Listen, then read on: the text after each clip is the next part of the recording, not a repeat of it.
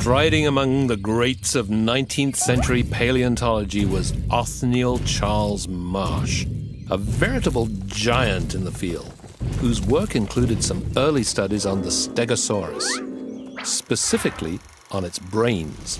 And the plural is applicable here, because there was some thought that the Stegosaurus had two, count 'em, two brains.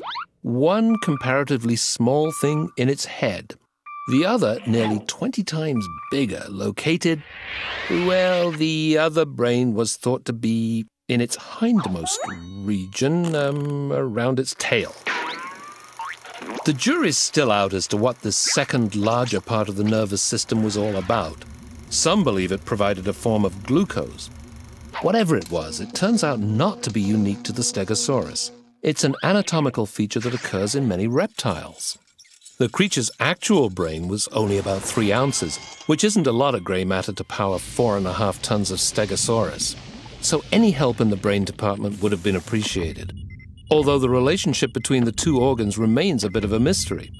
We're pretty sure now it wasn't actually a second brain. But for a long time, paleontologists weren't sure. They were, you might say, of two minds about the whole thing.